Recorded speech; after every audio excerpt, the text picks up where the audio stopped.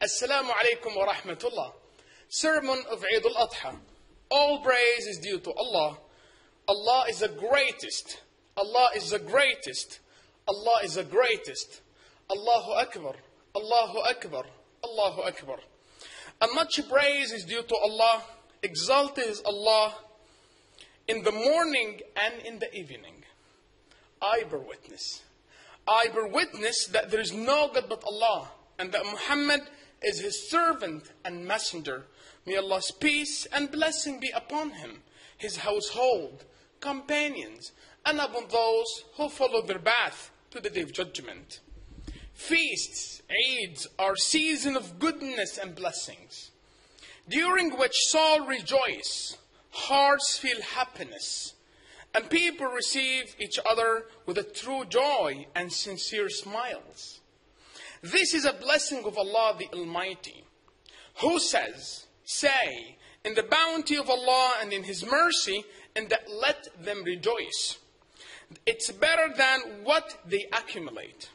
When the Messenger of Allah, peace be upon him, sallallahu alayhi wa ala alihi wa sahbihi wa sallam, came to Medina, the people of Medina had 2 days in which they engage in games. He asked, what are these 2 days? They said, we used to engage ourselves with them in the pre-Islamic period. The Messenger of Allah, peace be upon him, said, Allah has substituted for them something better than that, the day of the breaking the fast, Eid al-Fitr, and the day of sacrifice, Eid al-Adha. The blessed day of Eid al-Adha is one of the days that Allah subhanahu wa ta'ala, the Almighty, has given a special status. The Messenger of Allah, peace be upon him, says, the greatest day in the sight of Allah is the day of sacrifice, al-Adha. And next to it, the day of al-Qur. Resting, the day of al-Qur is the day that comes next to the day of sacrifice. Because people rest in Mina city on this day after completing the work required in the day of sacrifice. On Eid al-Adha, joy and happiness are seen and enjoyed. On Eid al-Adha, joy and happiness are seen and enjoyed. Pilgrims rejoice at performing the ritual that Allah has enabled them to make, the tawaf, circumambulating around the Kaaba, running between As-Safa and Al-Marwa, and standing on the mountain of Arafat, where the blessing of the Almighty Allah descend. And standing on the mountain of Arafat, where the blessing of the Almighty Allah descend. Muslim at any place rejoice at slaughtering sacrifices for the sake of Allah and to bring happiness to the poor and needy. Whenever the blessed Eid al-Adha comes, we remember the story of sacrifice and redemption, the story of Abraham and Ishmael, Allah's peace be upon them, which manifests the highest level of sacrifice, sincerity of submission, and full compliance with the command of Almighty Allah. Prophet Abraham, peace be upon him, experienced the deprivation of having children. After a long time, he was blessed with his son Ishmael. When the child grew up, Allah tested the obedience of his Prophet Abraham by commanding him to slaughter his son. In the Quran we read, and when he reached with him the age of exertion, he said, O my son, indeed I have seen in a dream that I must sacrifice you. So see what you think. Ishmael offered the most perfect example of submission and surrender. He said, O my father, do as you are commanded. You will find me of Allah's will of the steadfast.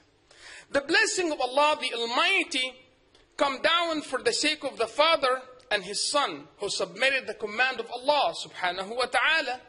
Allah glorified he said, and when they had both submitted and put him down upon his forehead, we called to him, O Abraham, you have fulfilled the vision.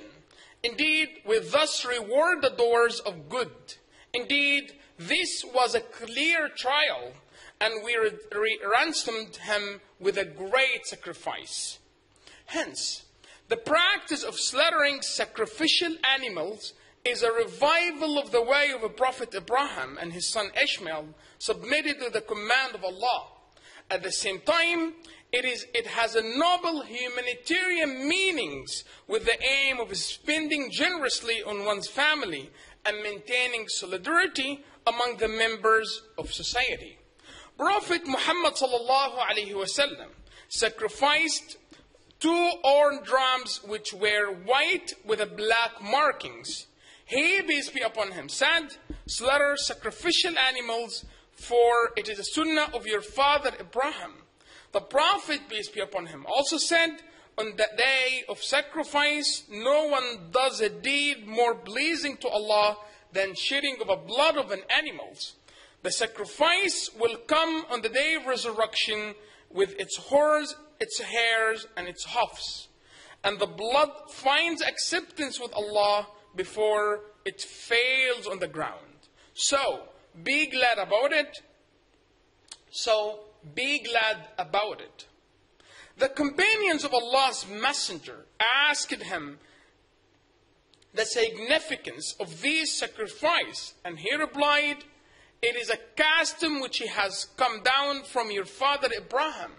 They asked what a reward they would receive for this, and he replied, "For every hair you will receive a blessing." They asked about the wool, and he replied, "For every strand of wool you will receive a blessing."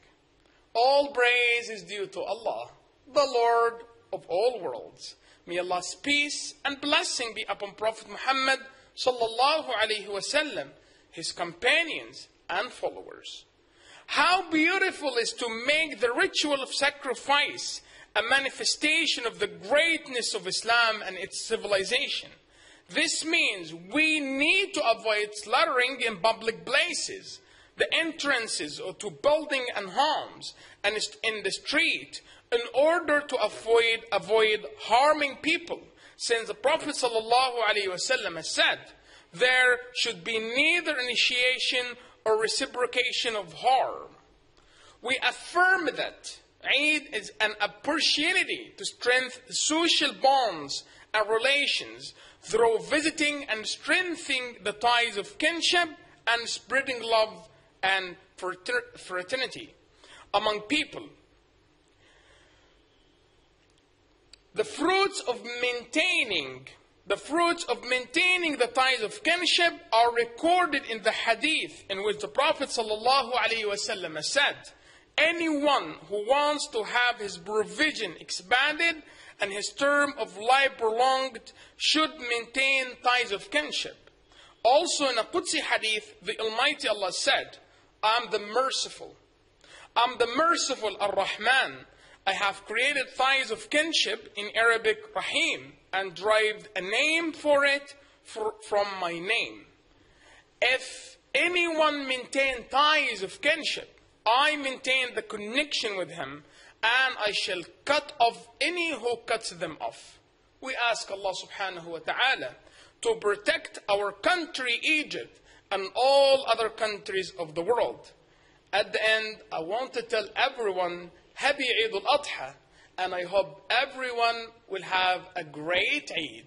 Assalamu alaikum wa rahmatullah.